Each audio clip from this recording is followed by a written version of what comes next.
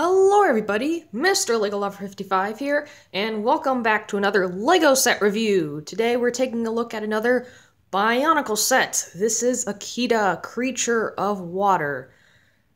So, yeah, there's not really much to say here at the beginning of the video, but if you haven't really noticed, I've kind of developed a little bit of a schedule uploading my videos, so if you've noticed that, yeah, I'm happy. Good for you. So I think the little schedule I'm trying to do here, I actually need to move that over a little bit. So yeah, a little schedule I'm trying to do here is one video every other day, and so far I've been able to keep up with that. So and I'm mainly doing this because well, I just got back from Florida and I got a bunch of little new Lego sets and everything, and yeah, there's a lot of stuff to review, and I didn't want to just spat it all out on one day, or just like one every day, or just like two every day. No, I wanted to kind of pace it out because after all these are done, there's not going to be much left to do. So yeah. So anyways, let's go ahead and talk about this set, Bionicle Akida, Creature of Water. So at the top of the box, we've got the Lego Bionicle logo with the Mask of Control, as you can see. We've also got a picture of Akida fighting off a shadow trap. Here on the side, we've got the set info. This set is recommended for ages 6 to 12. It's set number 71302, and it has 120 pieces in it. That is quite a lot for just a $10 set. Considering it, even though it does consist of a lot of Technic stuff. Here on the back, we have it, well, it shows that we have the combination model, or the Unity form, for Golly, Master of Water, which, if you are wondering, I will not be showing you guys that in this video. I will be doing that in the overview of 2016, I believe, or maybe just the winter 2016 overview. I'm not too sure yet. I'll have to go look back on my other videos, see what I did, and yeah. And then we have all the functions, so it shows you can put up the cannons, there's an actual size of Akida's head, and the shadow trap can open and close. And that's pretty much it. There really isn't too much. Oh, also there's the Nuva symbol for Golly, then the creature symbol right there. Didn't really get to show you that on the last Bionicle review, which was Golly, because I kind of ripped it. And this one I did too, but you can see these much better. So anyways, let's go ahead and take a look at the instructions. Alrighty, so here we have the instructions for Akida, and unfortunately when I got my set, the instructions were a little bit beat up, unfortunately. It wasn't really packed too well, it was kind of just like crammed in there. But I was able to kind of flatten it out and fix it a little bit, so it's not completely damaged, but it is damaged a little bit, so I'll just have to be careful with it. So on the front of the instructions, pretty much the same stuff as on the front of the box. On the next page, we have the comic that was shown on Golly's box, and it's not on Akida's box, but it is in her instructions. Here it shows that if you are confused, you should organize your pieces. And we've got, of course, the building instructions. No need to really go over this stuff. And then we have the final product of the sets. We've also got our good old list of pieces. Little poster thing for Umrak the Hunter, not the Destroyer. Here on this page, we've got a little advertisement for both the Bionicle Mask of Control game and the Netflix series, The Journey to One.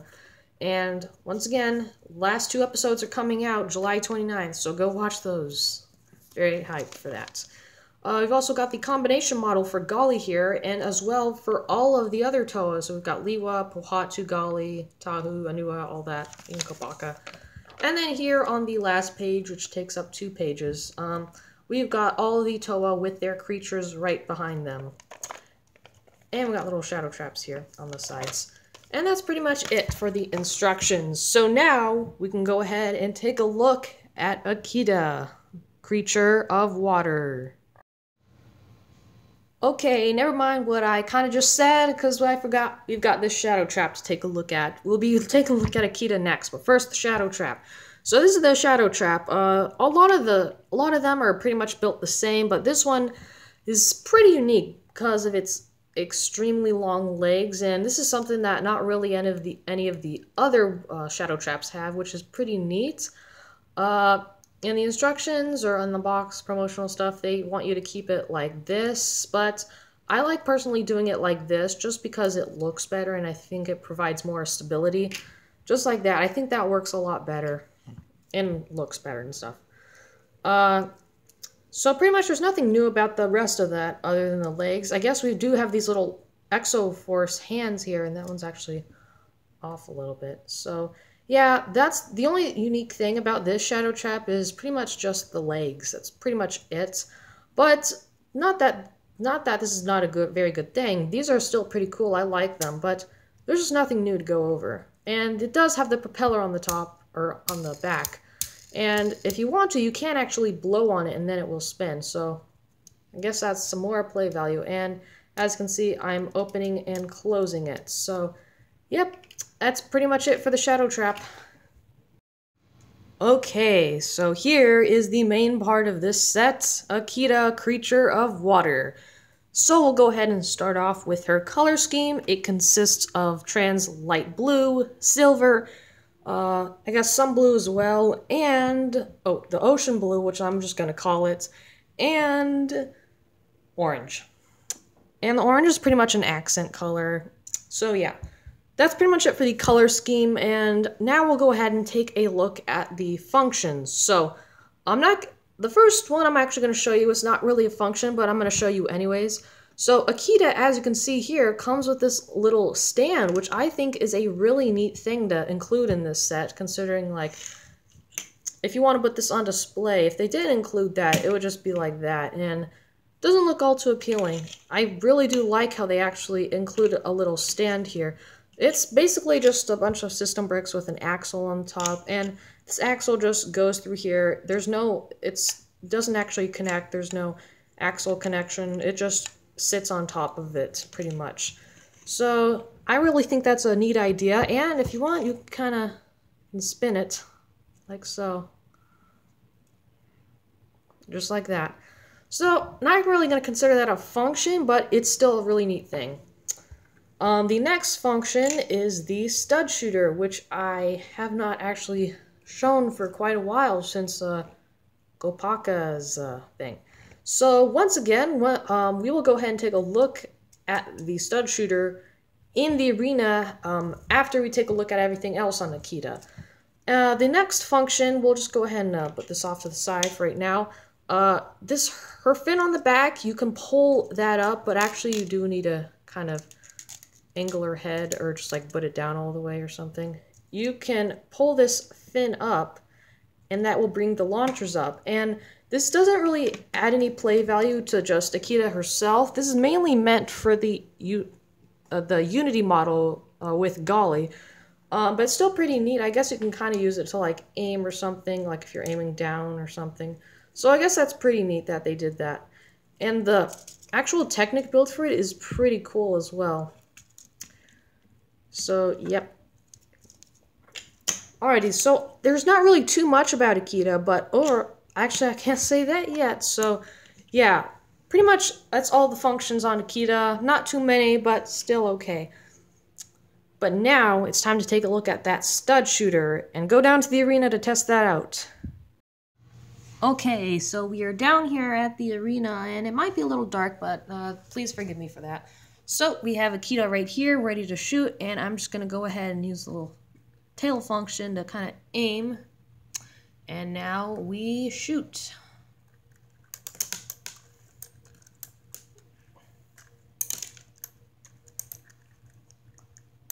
Last shot. Alrighty. And that is the stud shooter, and the only problem with that is that they do go everywhere. So that's it for the stud shooter. Let's get on to the end of the video.